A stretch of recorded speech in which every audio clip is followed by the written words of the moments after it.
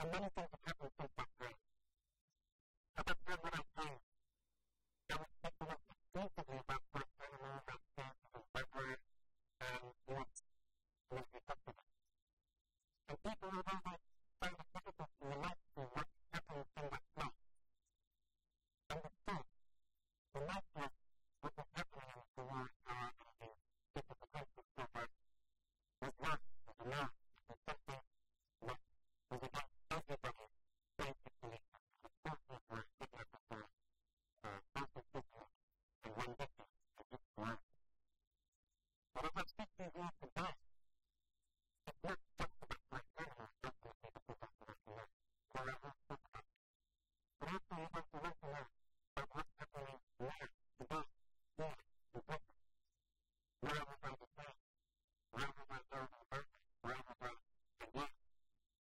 People don't have power to be questioned. And ultimately, the answer to those questions that is to say, I don't know. Because I didn't arrest myself. I didn't detain myself. And the powers that be have managed to incorporate within themselves areas that they've never had before. And suggested that where we're at now, in 2015, as a country, we are facing some constant threat to our trust. And other words than we simply did at the height of the campaign of the Arab Republican Army. Now, just to put that in context, remember that 3,000 people died in that country, from the 70s to the 80s and 90s, and what's known as the struggle. We have a series of anti-terror legislation in the country. We have guns that were found and weapons and mortars that were found in violent states. We have guns using explosive sticks. We have guns in Wellington and Birmingham and Stanford and Paris.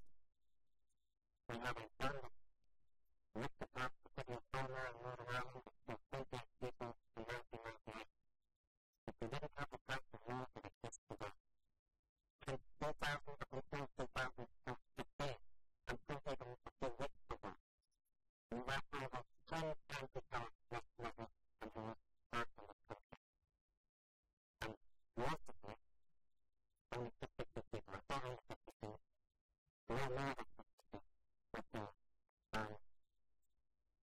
but come out of this and it's terrible act of terror. But what we have seen also is the involvement of our own intelligence services, our own security services, being complicit in the rendition and torture of individuals. I'll be one of them. Now, I'm just thinking in my head, how would I think about this? I've spoken about this many times, but as I said to you before, that there's a new theory that I have to somehow weigh into this discussion or conversation that I'm speaking today. But before I do that, let me just tell you a little bit about myself for those of you who don't know.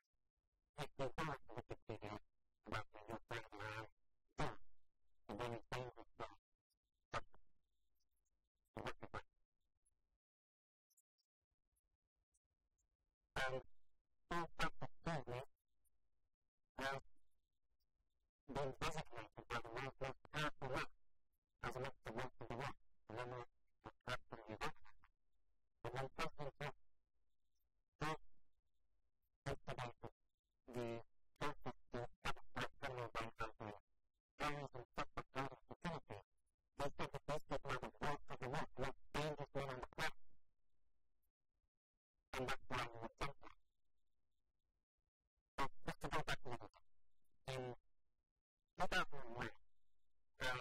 maybe fit with my life children to have satisfied for the British government. To be able to continue with the project would be done happy to do the thing to do in Taliban administration Afghanistan. We remained here until the September 11th attack and the ensuing U.S. led invasion and damage of Afghanistan. We evacuated to Pakistan as we had planned to come originally, having flown away to the UK, which we planned in the 60s, and remained in Pakistan, helping refugees and trying to figure out what we're going to do next, until the massive presidential decision in 2002. There was a knock on my door in the middle of the night. I answered it, and they sent for doing something uninformed, unidentified individuals, one of whom stepped into the forefront of my house and put a gun to my head, pushed me onto the ground, into the prone position, tackled my hands behind my back, tackled my legs, and put a hood over my head, and tied me up into the back of the vehicle, into a quick detention site, while questioned by, amongst others, the CIA. And the reason why I went with the CIA is because the people who told me in the vehicle after they lifted my hood over my head and looked at Pakistanis or the Caucasian-looking American accent individuals who thought that Mr. Begg would have earned for a question here, I compared to them in Guantanamo Bay. Now, at that time, Guantanamo was just recently used to have money, and the world was watching the images of people living in iron suits, iron jumpsuits, or behind buttons in the neck button, and with arms suspended from their ears and face masks on their mouth and black cloud cover on their arms, made to look like the extraterrestrial beings. And all was told that we were actually recognized as enemy aliens, but the scalpel they used to describe us were also called enemy hamburgers, and all sorts of labels that didn't exist in the laws of prisoners of war, because we're supposed to be invited as prisoners of war.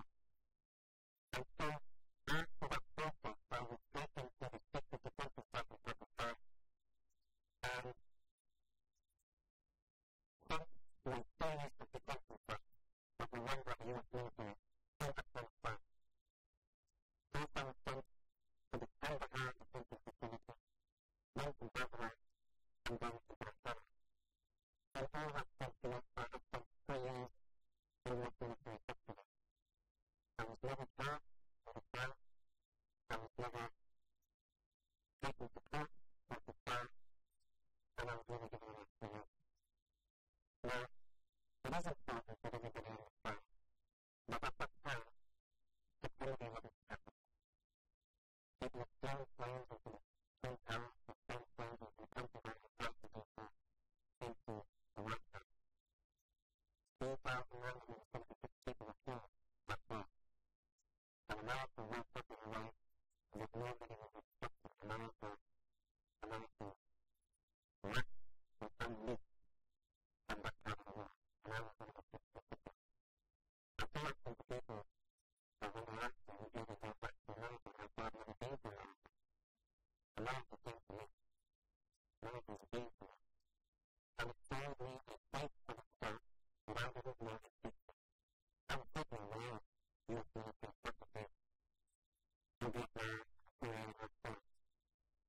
But I never thought of America as a background. I never thought of America as a United States of America as a place that we don't think things are still right. In fact, when I was told by the Pakistanis and they handed me over to the Americans, I remember when I was told by the Pakistanis they have brought in some other prisoners on a completely different network. And I was told that when they took another prisoner in the middle of the night, during the time, don't stop. And I was in my naivety thought that somebody is doing some repairment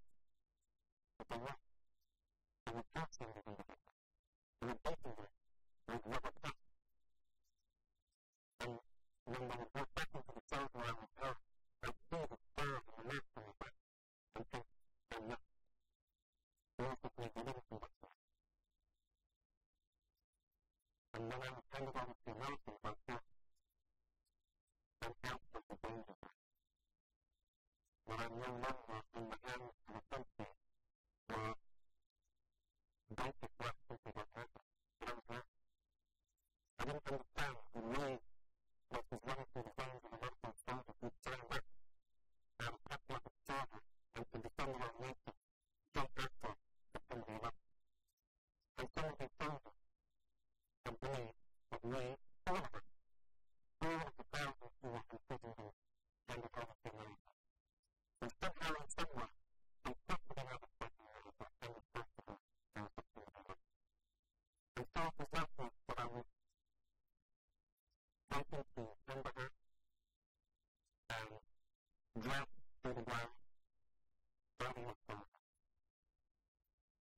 And constantly took notice.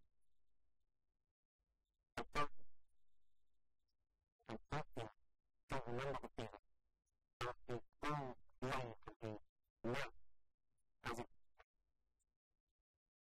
snapped up my soul, all my soul, while soldiers sat on top of me, one with his knee on top of my head, looking into the ground and one with the other knee into the small of my face. I remember to this day, I was asking to see as if it's happening to me, how something is not related as a third person story, when I'm talking about somebody else. Because it's so painful to say that this happened to you. But I remember watching it happen to other people. I remember watching those men being degraded and stripped, being saved like sheep, and then being passed around from soldier to soldier. Never think about taking us something, take the picture, like we were animals. And then being taken massive statements. And with my hand and face and my face came up, so much so that if I was to look in the mirror, I wouldn't know who I was. And I'm being interrogated from the front. So I kept my agents and see my agents, covering naked with shackles cutting into my arms and my legs. Being asked, when was the last time you saw Osama bin Laden? When was the last time you saw Moazzamm? When was the last time you saw the lady kicking the windows of our house on the telephone? And then being dropped in that signature iron state and being taken into a bar that had been converted into a housing bar and being looked at the day by the atmosphere and conducting the initiation stage, the beginning of being a prisoner of the United States of America. Interestingly enough, they handed us out EPW cards, which meant, according to the U.S.'s law, we were supposed to be prisoners of war, we were enemy prisoners of war, that's for the EPW card. Having run out on the state quickly and early on, knowing that the Geneva Convention was about fitness for the platform, they quickly passed us away from us and gave us a black card, and which they were numbered. And that was the number that I was passed by the king for the next 3 years. 558. Remained with me for the next 3 years. And only very few people would ever call me by my name. And I'll tell you about those in a minute. But people often sometimes ask me, what does that mean? So I ask them sometimes, was Guantanamo really so bad? Was it such a terrible thing? And I say that by the time I've gone through the process of being a prisoner in Pentagon and Dublin, I thought I was looking forward to going to Guantanamo. That Guantanamo was the most infamous prison. I was looking forward to going. Because to know what's bad, you have to know an idea of what's wrong.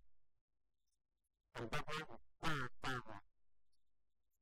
It was a place where we did not see sunlight for an entire year because that's how much I was there.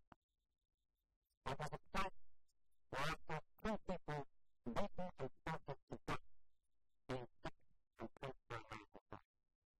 The only thing I'm saying to you, if you don't believe me, you can check it out. There's a film called Taxi to the Black Star in 2008 when the doctor, the big documentary, not because I know. Not because I know. So, I'd run the Taxi to the Black documentary, not because I know, because it's a big documentary. And it is about a taxi driver, Guantanamo,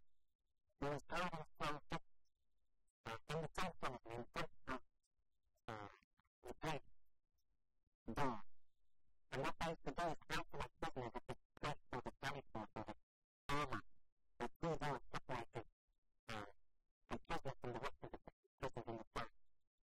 And in his jail cell was kept with his hands tied to the tops of the cell, for hours and hours on end, until his body went limp, and the soldiers came in and started to punch him to see if they were putting it down. Well, once they took him away, and though I didn't know about the time and months afterwards, this prisoner died in that state. But if you look into the reason and how he died, you can understand what kind of state Babylon was. This taxi driver, Delaware, was deemed to have been innocent even according to the standards of the U.S. military. But they found that while he was tied up because they tied him up again into a separate interrogation room, that every time they put him with what's known as the colonial strap, which is a flat-button style stick that's used to subdue a resistant prisoner, but he would say, Allah, Allah, and if he was to die. And some soldiers, many soldiers, found that amusing. And every time they went back to a new soldier went back, they'd say, you want to hear something? So they kicked this guy. So they used it to the soldiers and let them take part in also. And he would say, Allah, Allah, and he said that over 100 times that night. To the point that his blood pressure, the whole picture was that had he survived, he would have required amputation of his leg, and that it looked like he stepped up right over his leg. He was one of the prisoners, but I was certainly witness to the death of another who died this day, who again was physically beaten to death by the soldiers. I was also subject to the sounds of a woman screaming in the next cell during an interrogation that I was led to believe was my life being threatened. The agents from the CIA and the FBI brought photographs of my soldiers, raised them in front of me, and asked what they think happened to what they thought the message had been for record. And so all of this was done in order to try to get me to be compliant, to agree to be a witness, to something or the other, to write my report. But what they couldn't do was explain to me or anybody else what crimes had I done. How had I brought these people? What had I done to you? I thought people were trying to take them on what date and what time and what place, with whom. And that's so naturally trying to express. So actually I didn't even agree with it. And so I continued. Eventually, as I said, I was sent to Guantanamo where I remained about 2 years in complete solitary confinement. That means no access or no communication with any other prisoner. That meant no TV, no radio, no newspapers, no visits, no phone calls, no warm clothes, and a cell that is windowless. Now, just before somebody thinks that's really, really clever, it is. It's a human part and the human body and the human ability. It's what other textures are sort of never heard. Far as well, what the perceptions may be, most people will say, I would answer that question. But then something happens that nobody's really bargained for. Not me, not the U.S. military, not the British intelligence services who've been involved in who have worked interrogating me while I was there. And that was the reality happening. What they didn't bargain for was that some of those very soldiers, even interrogators, who had been tasked with the job of guarding us, fighting us, dehumanizing us, making us look and sound like the enemy aliens we were told, or they were told we were, they began to talk. And we began to talk every day. Hours and hours of it. We began to learn about one another. We began to recognize one another's similarities and differences. We began to understand the other. And it was very difficult to do that in any sense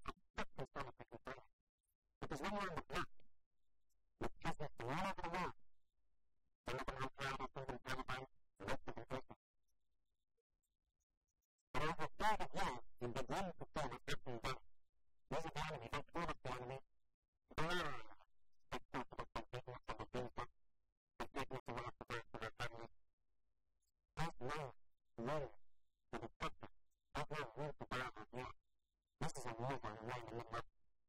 That's what happens on the block every day. People are full of threats, with kids who just think of their noses, their heads pressed against the wall, their hands pressed down, their necks pressed down, people in the hundred foot. They walk the borders, and I'll explain to you later what that is. Others are being beaten, wearing filters and Guantanamo come back down eventually, break from Guantanamo in a cover. And all of these men, as members, are held without serve, without serve, by a country that now has part of its constitution, the Magna Carta, of which the central pillar is that no man will be detained or served except for a government by the fear. And we're talking about the celebration of 800 years of Magna Carta behind it, and how it is being seen around the world as the fact of a first civilized other nations' legal status. And so in Guantanamo, we were at the we were at the situation where it was something that accepted all of us who were ready to confront our ready to live. We managed to have conversations with the bird. We've been told by the administration that we are the most dangerous people on the planet. In my case, I went on the first step. I was told not to talk to you because you are a man manipulator. Not somebody who has put the hand on the who is preventing the violence of a man. Is somebody who can with people's lives. And so I was told not to talk to you. So all of us delaying to serve took the elections female, and we got to talk to one another. Soldiers from the East Coast, from the West Coast, from the Midwest, left, right, Hispanic, male, female. And to this day I can tell you, to this day, the friendships that developed in Mexico and Pentagon, Mexican security calculations work. Seriously. We're friends to this day. And sitting people of independent people that I came across. There was a woman, a young girl from North Northern Ireland who was dying because she spoke English with a proper accent in it. And she sounded like she was English, but she was rich. And she was an enigma. She was child uplifting. She was like a police woman back at home. And we developed a relationship or a friendship. And she wanted to bring me something that I hadn't felt for years, and that was a subject. And America, as you know, the main purpose company I was always watching, but she wanted to bring me happiness. And so she brought me one day, happiness came out, not one of them, but I first found about that. And she passed it to me, that what she was saying was a plan, according to the military, called fraternization with the enemy. It's a plan that can get you thrown out of the military. And so she passed me this plan out, and I recognized it and hate it. And that was so open, that gesture of humanity and friendship. And little that she could do. And I had to start to say that, listen, we're not all the same, remember. She didn't tell me first like that. And then several last. And I left Guantanamo with a great deal of bitterness about how I believe they've taken away the great portion of their lives. But I left Guantanamo not making Americans because of people like that. They were the reason why I was told inflicted and unhappy and people violent and stubborn. And people might ask, why did they pick on you? Why did they choose you of all people to have hundreds and hundreds of people out there? Why you? I'll tell you why. There are two aspects to this in my case. I don't claim to be any great answer. I'm not angry. I've done all sorts of things that I like. And one of the things I think is that I try to help people in places where I can have more buffer, more access, I help with what this lady has wanted to do. One of the cases of an individual who in 1998 had been detained in one of the dark countries. He thought he was tortured and forced to sign a confession that he's part of a terrorist organization. He wrote to me from that and successfully arranged his real assignment. When he did so, the British intelligence services came out last came to my house and was detected by myself and had been kept secret. What was the first thing? The second was more telling. And that is that after September the 11th, the Bush administration said, you are either with us, the nations of the world, including Pakistan. You are either with us or with the British. There's no middle ground here. There's no destiny here. You are either with us or with the British. And so, U.S. Spain, before they got the burden, they got liquid in their millions, during like 4th of December in Chicago as part of Hospital. And these measures suffered for the ordinary expert who Pakistani in that nation. $12,000 for every terrorism suspect handed over. And essentially that is how most of the prisoners were handed over to U.S. military custody. The same intelligence officer who came to my house about the issue that I mentioned and set up food in my front door was the same one who turned up in the Secret Defense Department in Pakistan, the same one who turned up in Kandahar, the same one who turned up in Bahrain, and the same one who turned up in Moazzam. And they and my bride and other intelligence agencies used it as an opportunity to create an environment of misinformation and possible, knowing that people are being targeted by outside countries. And so roughly on the 25th of January 2012, U.S. soldiers came and told me for a case, there are no charges against you, the United States is going to release you to the custody of the United Kingdom, and you will be free to go and see your friends. I said, you're right. I didn't believe anything that he said. But then when soldiers came along, soldiers who were Barcelona trusted, and came along and said the same thing, I believed them. I thought that that's why I was here, and I was here for the thing. There was a discussion that I'm having with some people at benefit security and others talk about drugs. Where did you get drugs from? And other than the soldiers, the other, I think, thing that drugs that I found in Guantanamo was that I didn't know the plan. I didn't know the plan. I have no access to news in any way. That people are acting in millions across the open war, and Britain in particular, against the war, and the nasty byproducts of that war, Guantanamo, Abu Ghraib, Bahrain, and all these global safety threats. I didn't know that. Until a U.S. soldier came around and told me about it. And that was to me the first real wave of hope. Because you have to understand, at the time I was being told by the CIA and the FBI and military intelligence that you've been abandoned here, your country doesn't recognize you, you are a terrorist, and nobody is going to come to your support or aid. And as you can see, you're here without any legal process, nobody gives you back. The real war is not going to win. But then one soldier came along, and this soldier was he's an enigma because I can mention by name, I mentioned in my book, his name was Sergeant Sultan. And he was real sexy like that. He taught 2,000 people in Vietnam as a volunteer.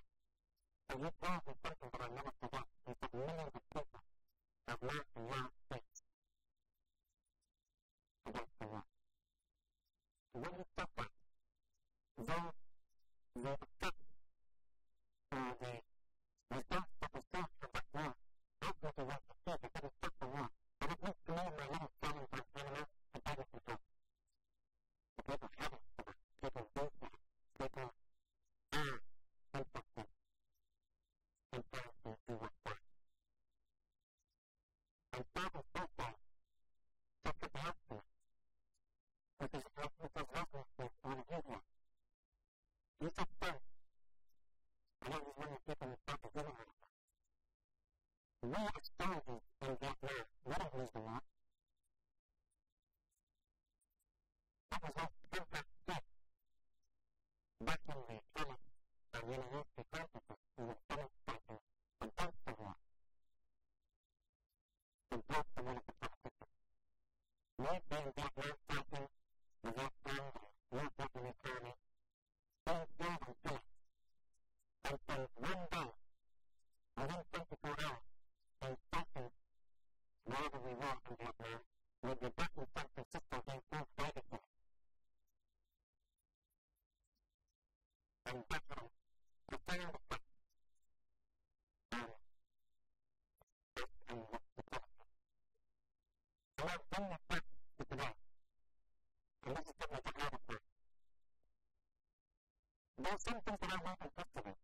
There are some histories that I learned that have been so enough, so world-changing, that they live with me to this day. They are stuck where I am today. They have made me the target of the security services, and I expect that to continue. And the reason I expect that to continue is that taking accountability for terror is something that puts things in their place. And I've been in that place. And what do I mean by this? Since there are things in Guantanamo, one of the things that happened when I was in Lebanon, the Americans also said to me that if you don't cooperate with us, you don't agree to do what we're asking you to do, which is to become a witness in whatever trial we want to put you in, we'll send you out of Egypt or to Syria. And I remember this 2003, President Obama was in Paris. Syria was regarded as one of the countries of the Axis of Evil by the British administration. And yet they were sending people, seeking to send people, and sending people to Syria. They were sending people to Egypt under Christian liberation. And why do I know this? I'll tell you why. Because what's so relevant today is this. Iraq, Syria, ISIS, the left in the Middle East, around the most dangerous organization the world has seen in a long time, is the target objective. What was it? Processes that led this to happen. And then, this is not conspiracy, you can read about it all, everything I'm saying to you can be backed up, you can check it out. The most senior ranking member of al-Qaeda that was captured in 2002 was a man called ex-Guantanamo Bay. Remember that name. Guantanamo Bay. You've all heard of the Fuzzy Doctor, the electric that helps to construct and to present the construction and proof of existence of weapons of mass destruction in Iraq that still has to be done. What you haven't probably heard of is that this man called Moazzam Begg, who was killed in Baghdad while on the ground, who the CIA was trusting him to hold that second lead of the state. This man was taken to Egypt, alive and in prison, and interrogated by Mohammed Suleiman and others who was Mubarak intelligence chief. And during the interrogation was included in executions and waterboarding and other acts of torture that are well known in Egypt. He gave a confession, a false confession at the end of that confession. That confession was that al-Qaeda was working with Saddam Hussein, the leader of Iraq, in order to obtain weapons of mass destruction. That confession in the detailed cover was handed over to the CIA, to Colin Powell, who was the U.S. Secretary of State at the time, who then took this information and presented it to the United Nations Security Council as evidence of the presence of al-Qaeda and Iraq working together on weapons of mass destruction. And it became one of the key reasons and justifications to enter Iraq. Now remember this. Before the invasion of Iraq, there was no al-Qaeda in Iraq. And the Mossad al-Zarqawi and all of his group didn't over until the U.S. led invasion began. And when he came there and was eventually killed, his organization, the implemented transformation, eventually became al-Qaeda in Iraq, then Islamic State in Iraq, then Islamic State in Iraq and Syria after the al-Qaeda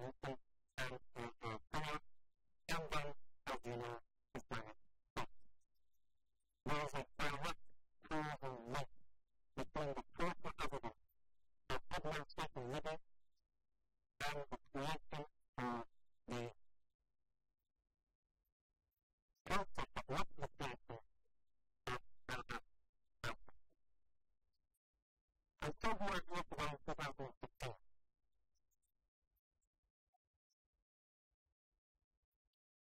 There are several things that happened during the time that I was here and during the time that I was arrested again. And one of those things was that I went back to the Arab Spring, the Arab Revolution, whatever you want to call them, to several of these countries. I went to Libya, I went to Tunisia, to Egypt, to Syria, and other places. So why go back?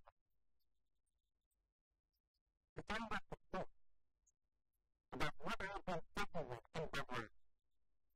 Were they really doing it? Were they really collecting about social forces to these countries that are known to be known practices of torture? Is it possible that Britain and America are working with Libya and Slovakia? And is it possible that there's an intelligent cooperation between the active regime and Britain and America? Of course not. They always were. And I was naive and thinking otherwise. Our network and social struggle against rendition systems didn't be handed over with perfect simplicity to the regime of the West.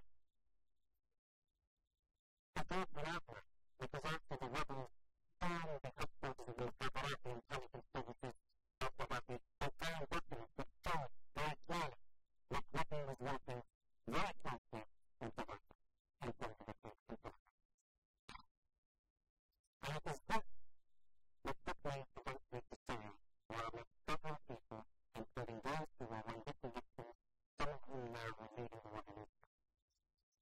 And during that time there, I encountered those who later, certain later were found. And during that time there, I had experienced great action who've been found out.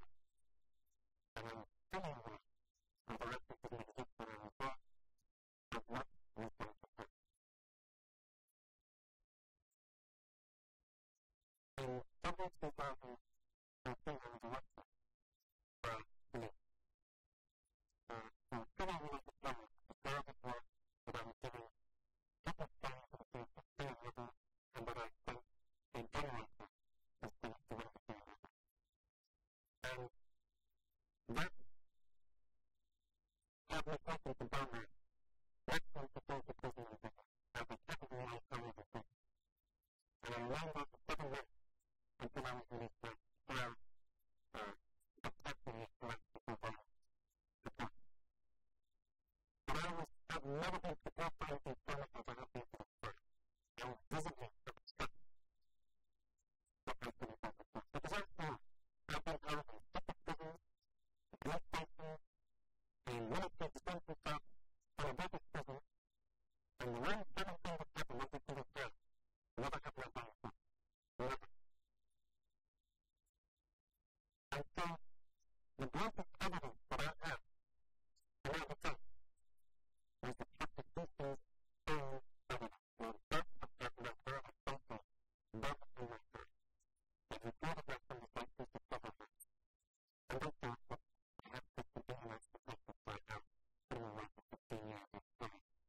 What they didn't realize was that I had been working within my own community. Not because I understood what was coming inside, but tried to present the reality of something and tried to help and rescue some of the hostages that had been operating before they were being executed. I even found from inside the prison where people from the current office of Dr. Cancer Senior on Sunday to try to help them discuss the relief of how can we get these prisons out and that we did not do what was necessary and the people were executed. Because I recently played the organization that I work with was doing a huge amount of criticism and attack because one of my colleagues said that the man known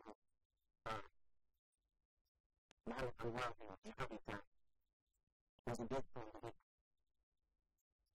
I'm not asking to send the statements of my colleague and to explain what the dictated facts of the law.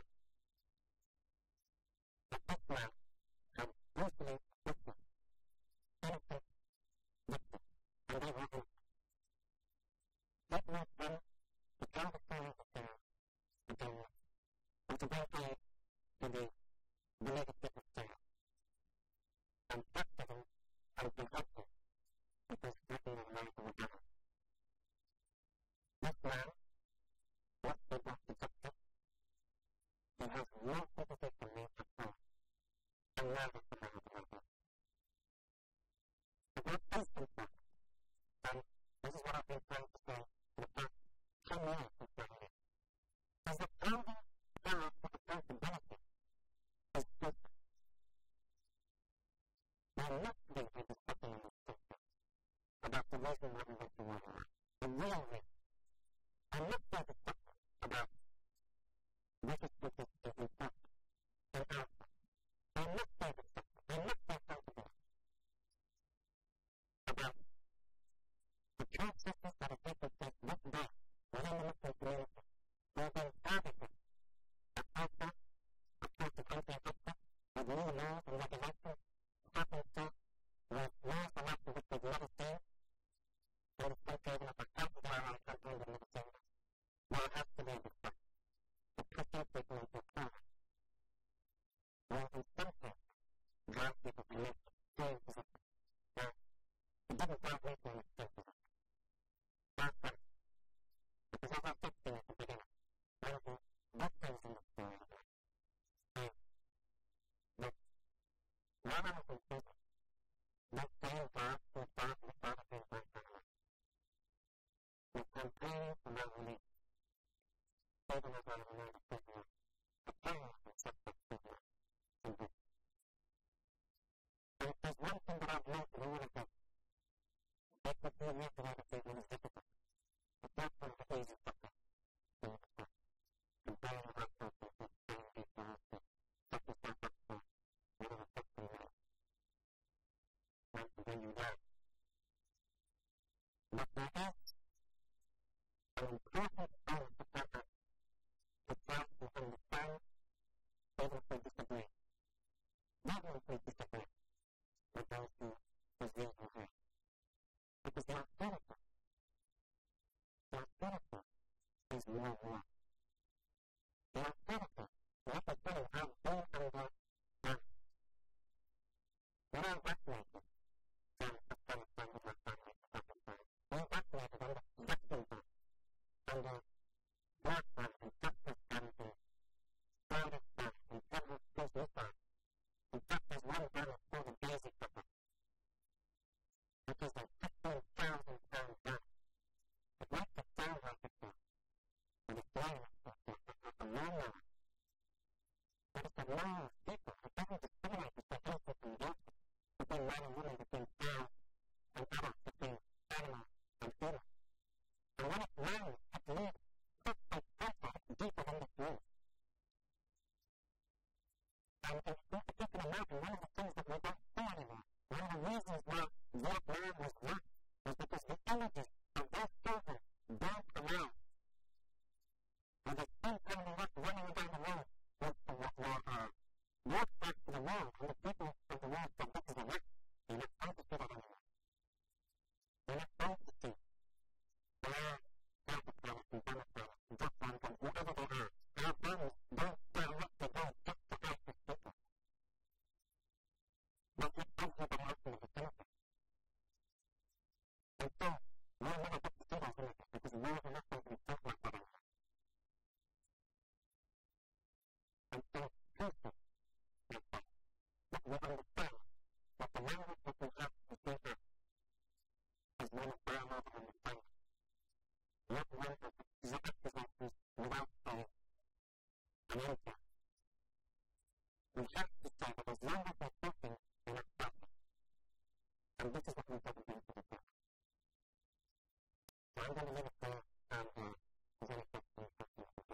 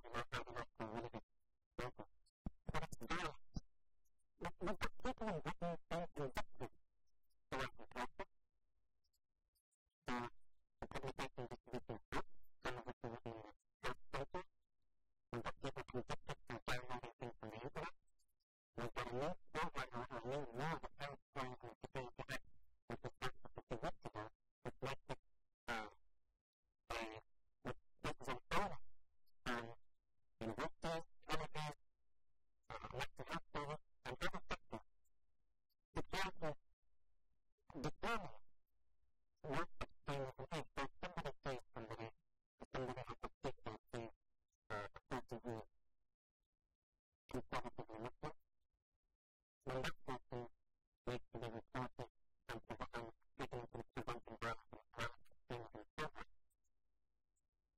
This is Britain we're talking about, the land that is saying worldwide for freedom, and they're being promoted, and because the community that's been affected by it is nonetheless a minority, maybe it's double from a minority nonetheless, but they're affecting the majority of the population, so the experience of the community is going to be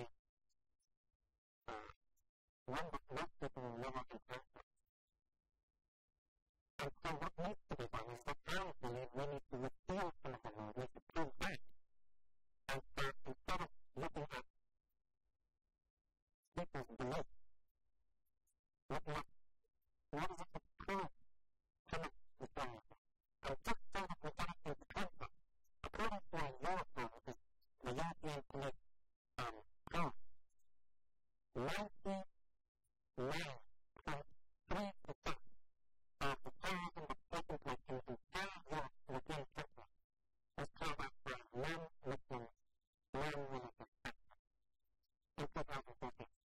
So it tells you something of the scale of the problem and how it's been massively exaggerated in order to actually know.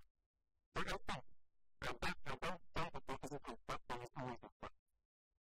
There's a threat from animal liberation, there's a threat from animal dissidents, there's a threat from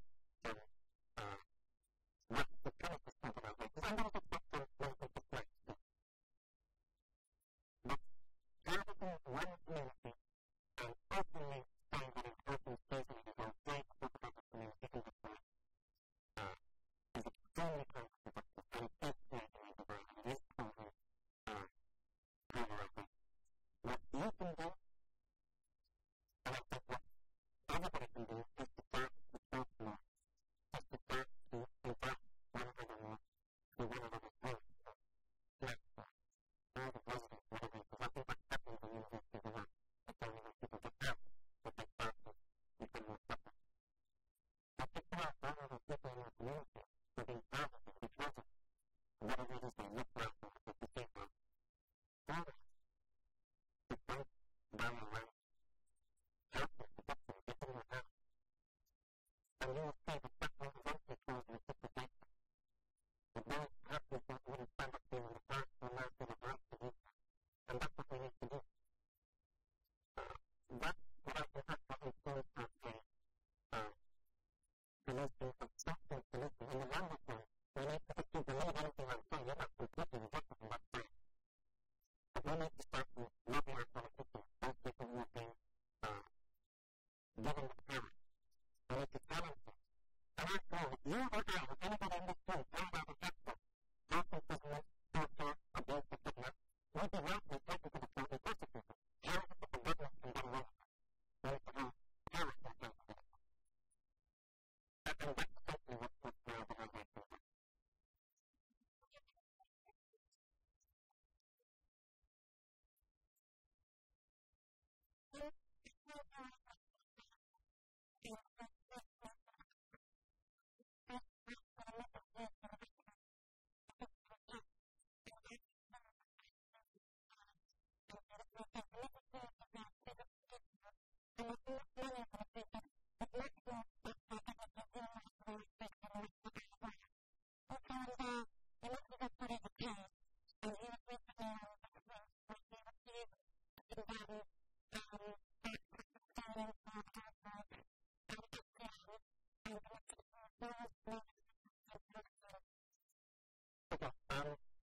Again, the statistics show, and this is not my work, the statistics show that Muslims have been disproportionately targeted and the 77 of the terrorism legislation of 2000.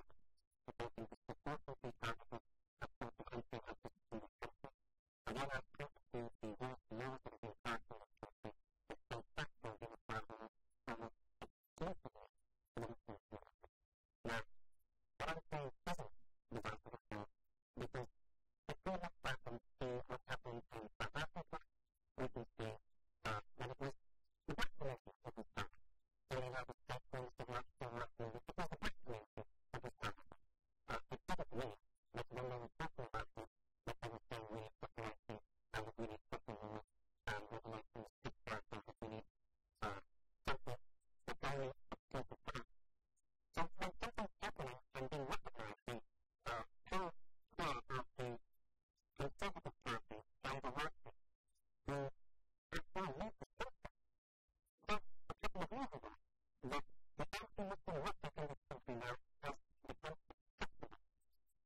we need to not just think that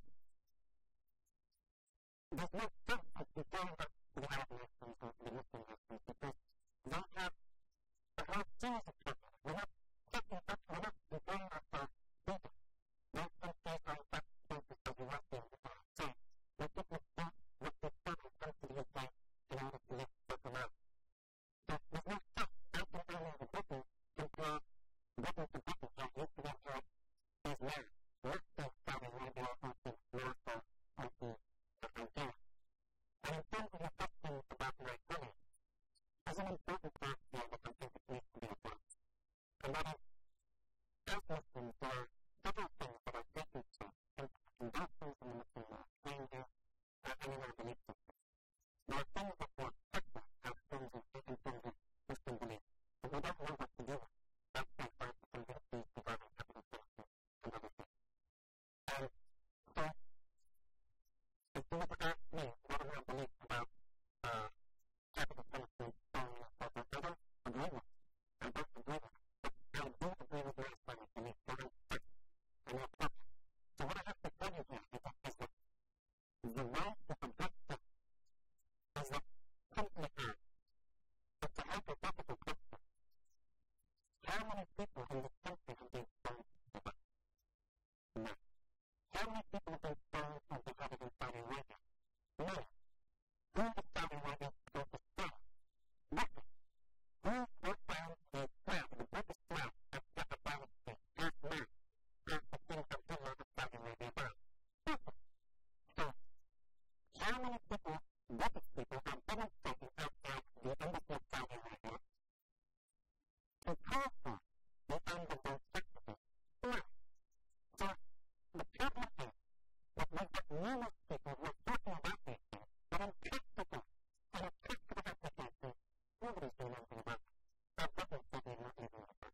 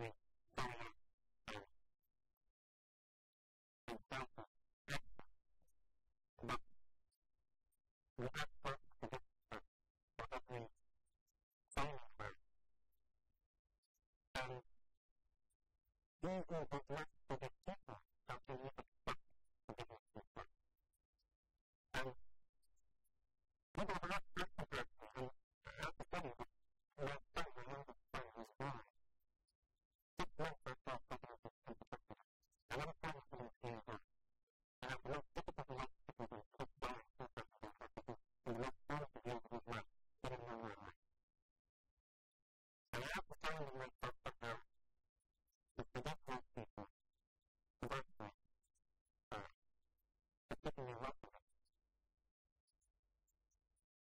And it is important, it is crucial, it is fundamental to my own soul that I found the ability to forget. Because if I don't, then I couldn't feel to help with that. I couldn't feel on a big place. I couldn't feel in business so much that I knew I wanted to forget.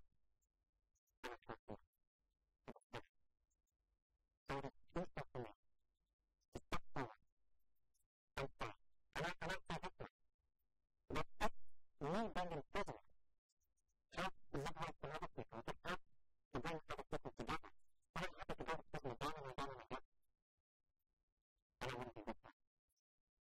But I won't have to forget. And that's my practice.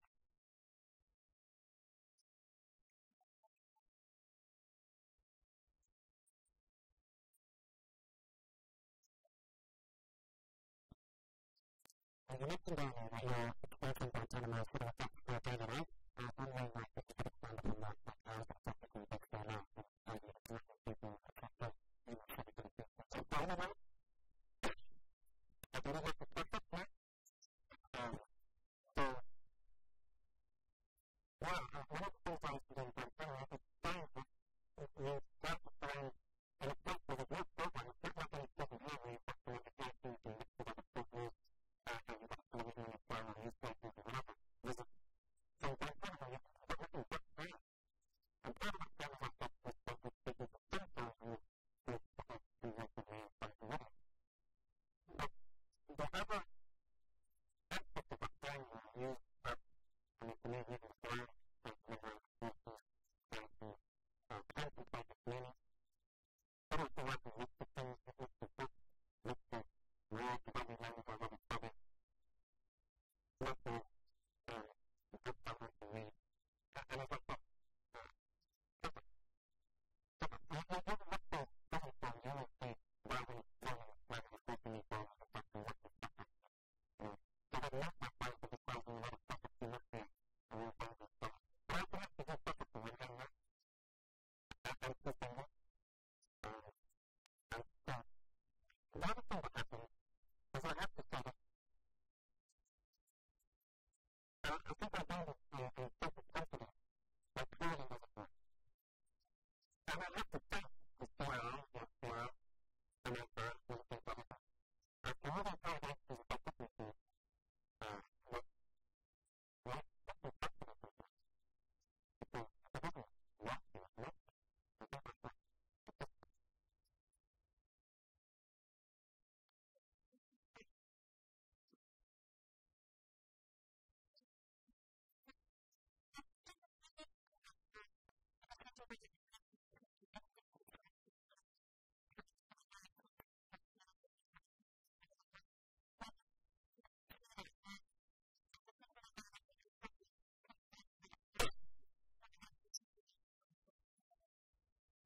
so, for the question, I've not spoken to anybody who was amnesty, since that happened. My main page is more of a voluntary role now than it was before. I'm not involved in decision-making processes anymore. But I believe that they've come under a great deal of pressure. I believe that there's something in all of us that's been completely lost, and that is the real power of what I, they, and others were trying to do in trying to diffuse the situation with us. And as I said, anybody who thinks that I have any sympathy perhaps with the behavior there simply doesn't know the detail of what's been going on. And that's why I wish I would have gone to court, because it was all come out from first. And that's why I'm particularly reproved by the judges that they or myself are supporting, defending, or being appointed for him for help. Yet I can take the decisions that they want to, and they're quite free to do that, and I understand the cost of it. But there is a wider story here, and I think people will come around to it. Just today, was 400 well-known and respected celebrities academics and individuals who signed a letter to the Times saying that the organization's supported us couldn't be criminalized and couldn't be vilified because of the work that we were doing. My colleague felt the faith and his ability and his opportunity, but they then have to self-check were not taken, and he took it. That is what was the position of the President.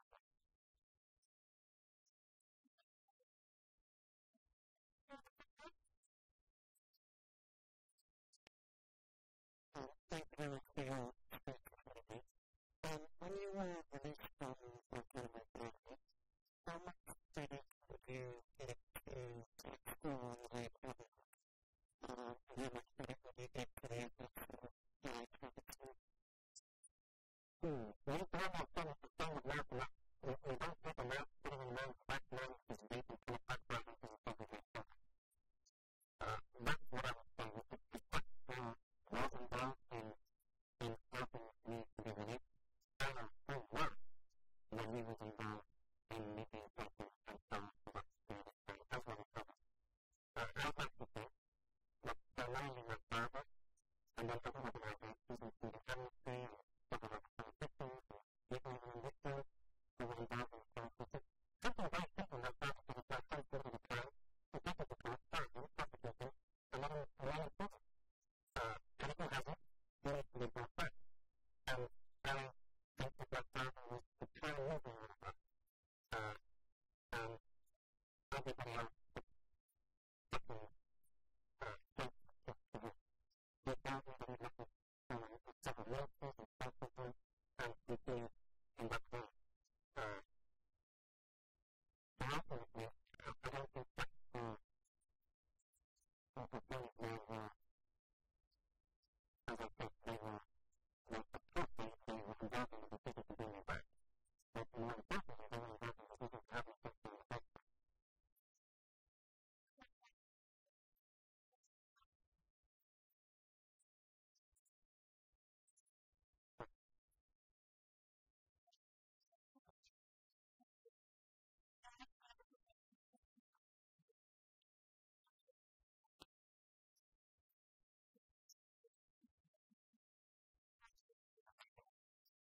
Pakistan's role in the world